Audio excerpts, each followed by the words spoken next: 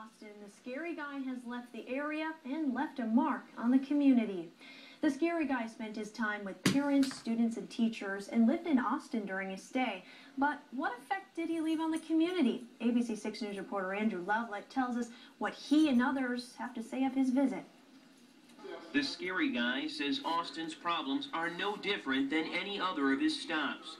But what I saw was absolutely unbelievable. I mean, it far surpassed whatever I could have thought in my mind of what people can really do when they pull together and work together. He spent most of his time teaching youth in the public schools.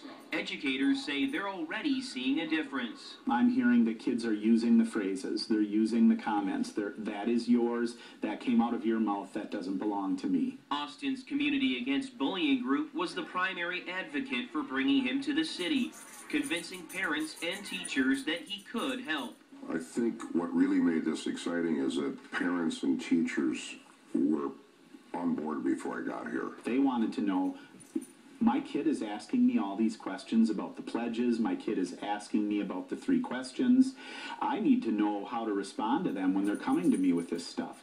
I want to be educated. Before the Scary Guy left, he and his wife, Cathryn, who's been an educator for over 23 years, handed over the curriculum so the schools can continue the goal to eliminate hate and violence. Each school will be getting them, and even a hockey team.